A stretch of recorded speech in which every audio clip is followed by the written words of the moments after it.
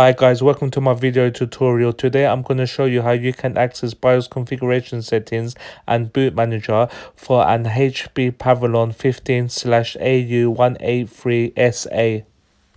Okay, let's begin. So open up the laptop,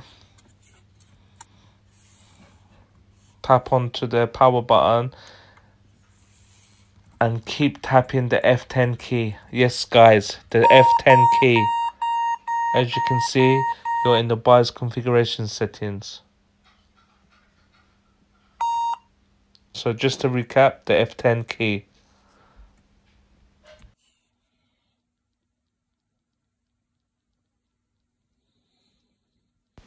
Now for the boot manager. So power on the laptop again and press the F9 key. Yes, keep tapping the F9 key and then the prompt will come up just like this, and then now you're in the boot manager. So if you're booting from USB, this is ideal.